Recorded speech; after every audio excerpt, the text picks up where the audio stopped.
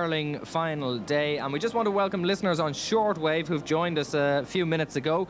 That's listeners anywhere in the world, because literally on shortwave we are going out to North and Central America, Australia, Africa, the Middle East and Eastern Europe, and of course as usual on FM, medium wave and on the Astra satellite, again all over the world. So wherever you're listening to us, we're very, very happy to have you with us here at Croke Park. We're about 6 minutes away from the throw-in here. I see Mary Robinson just coming back into the stand, having been introduced to the players, wearing a very neutral red and white today, the president. So we're getting very, very close to the start of the game. Everybody's getting excited, and I'm sure Micheál Muraghartig is as well. Yes, indeed. Gurmila Mahagud Khan, and what a magnificent sight as the green of Limerick line up behind the Artane Boys band, young and old in the band there, and the purple and gold of Wexford, and they'll be led by their captain Martin Storey. A magnificent sight indeed, with Hill 16 peopled by Wexford people with their colours of the purple and gold, while the area behind the canal goal is all green and white, the green and white of Limerick. The biggest day in the hurling year, the day of the All-Ireland final, this year the Guinness final. Limerick and Wexford, they're through to that final. They met in finals twice in the past. In 1910, Wexford beat Limerick 7 goals to 6 goals and 2 points in a year of objections.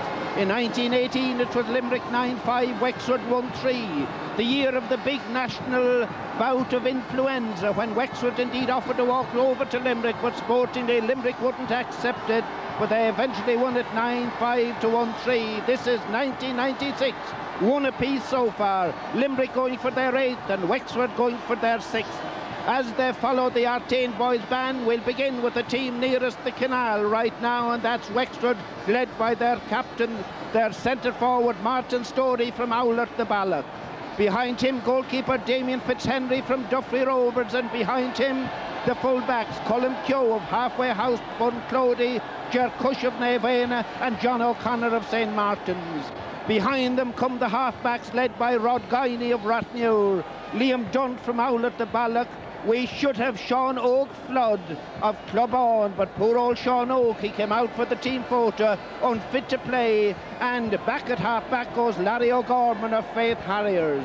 In the centre of the field, Adrian Fenlon of the Rapparees, and the great George O'Connor of St. Martin's will partner him in the centre of the field. Half forward for Wexford, Rory McCarthy of St. Martin's. Centre forward Martin Storey, who's leading them, and left half forward Larry Murphy of Clubon.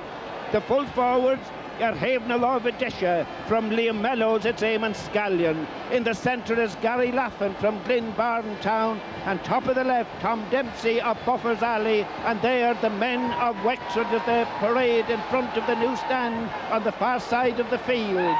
Next to me come Limerick, who've already broken away from the parade. They were led by their centre half back from Partickswell, Kieran Carey, the captain. Behind him, Joe Quaid from Fiohana. Behind him, the full-back Stephen McDonough from Brewery. Full-back Mike Nash of South Liberties. His younger brother Declan Nash, naturally from the same club, has left full-back in the Limerick team. Right half-back for Limerick from Kilmallock, Davy Clark. Ilor Beale, as I've already told you, Kieran Carey from the Well, and left half back up the road in Adair, the youthful 20-year-old Mark Foley. Ilord Naporkiga Limerick, Mike Houlihan of Kilmallock, and Sean O'Neill of Moreau Boher. The half forward, some Gary Spillane, Frankie Carroll. In the centre, the captain of 94, Gary Kirby from Partickswell. Barry Foley, the youngest player in the field at 19. He's at the left half forward position. The massive musicians, young and old, parading in front of the railway goal. Wexford still marching with them, and we look upon the 3 Limerick full forwards. The man that was doubtful with an ankle injury, the right corner man, Owen O'Neill of Moreau Boher. In the centre, Damien Quigley from the Piercy, and number 15 for Limerick, TJ Ryan, the 22-year-old from Gary Spillane. Well, they're the teams that will play the All-Ireland final beginning at 3:30 under the whistle of Pat Hoden, and Pat Hoden is an Offaly man. Well, a wonderful year for hurling from start to finish. When the year began, the men of Clare, well, they were the All-Ireland champions, but then in that wonderful match and that wonderful clinching point by Kieran Carey, it took all the titles away from Clare. as Limerick marched on to take the Munster title. Excitement in Leinster as well, as Wexford started out by beating Kilkenny, then beating Dublin and beating Offaly, and in the All-Ireland semi-final, Limerick beating Antrim and Wexford beating Galway, and that brings us here today. And we know that we have listeners all over the world, special people in Camp Shamrock and Tibrin in the south of the Lebanon. They'll all be listening against our Fáilte Roimh. I'm told that the 79th Battalion in Hadat Barashit, they'll be cheering for Gary Laffin. I'm told that 83-year-old Wexford woman Nell Delaney of Auckland, New Zealand is listening out there, as is Sister Rita McCarthy, 102 years of age, from County Limerick, listening in New Zealand, as is our good friend Oliver Lee. Payout in a Wilshire, Tá Fáilte Roimh. The All-Ireland final, the minor game was drawn between Tipperary and Galway. The senior game about to start in about 2 minutes' time. Limerick won the toss and decided to take the advantage of the breeze and play down towards the... No, they're playing down towards the Canal goal. They did win the toss, and Kieran Carey is defending back in the 50-yard line. Limerick will be playing down towards the Canal goal in the first half, and that's where the bulk of their followers are.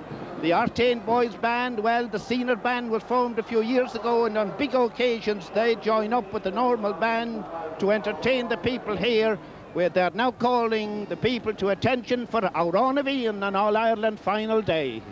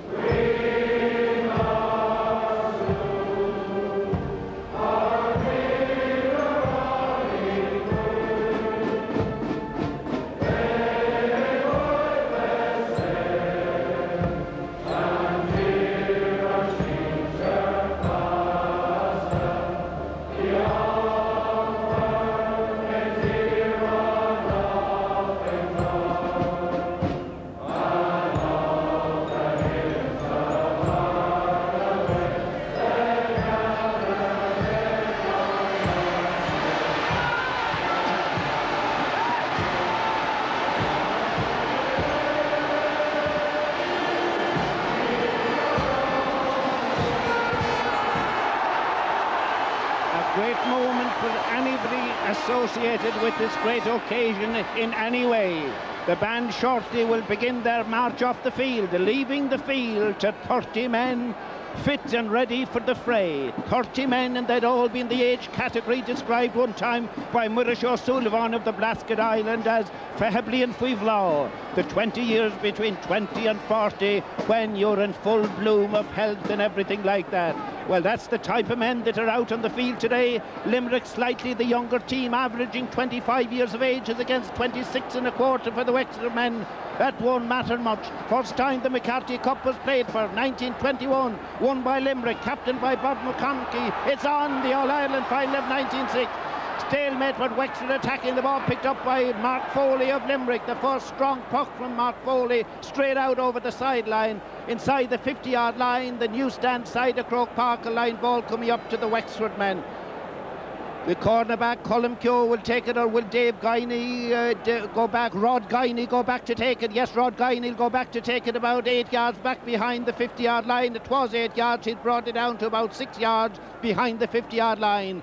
The pitch in perfect condition. It's a dry day between dull and bright, ideal for the game of hurling, as Rod Guiney sends it past the centre of the field. Blocked by Mike Hoolan, but whipped on down there and blocked by Larry Murphy. Larry trying to start running up towards the 50-yard line. Looking now, still Larry Murphy, and Larry Murphy strikes and the ball has gone over the bar. The opening score of the game.